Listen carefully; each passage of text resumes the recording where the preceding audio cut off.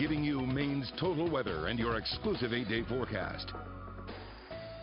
All right, welcome back, everybody. It is Wednesday, time for Weather at Your School. Meteorologist Mallory Brooke is joining us at Seacoast Christian School in South Berwick this morning. Looks like you've got some nice, friendly helpers out there, Mallory, this morning. I know. You know, sometimes you lose your words as you do the forecast in the cold. So I have a lot of helpers here this morning. They'll introduce themselves. They'll start on this side. Just tell everyone your name. Gabriel. Elijah. Eli. Ellie. Amaya. I'm Hannah. All right, so we have 6 wonderful helpers from the Seacoast Christian School this morning.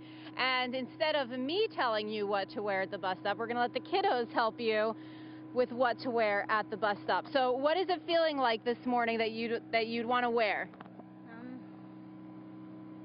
A coat. A coat? What else? A hat. A hat? Mittens. Mittens. Boots. Boots, all right. Sweatshirt. Sweatshirt. Hats and gloves. Hats and gloves, yes. So that's everything you want to wear, and it's really everything that the kiddos here are wearing. Thanks so much for the help, guys. And is it a cold or a warm bus stop? Cold. Cold. Cold. Cold. Cold. A resounding cold bus stop. Not as bad as yesterday, though, Matt. So many thanks to my helpers here this morning. Temperatures around 10 degrees here in South Berwick. It is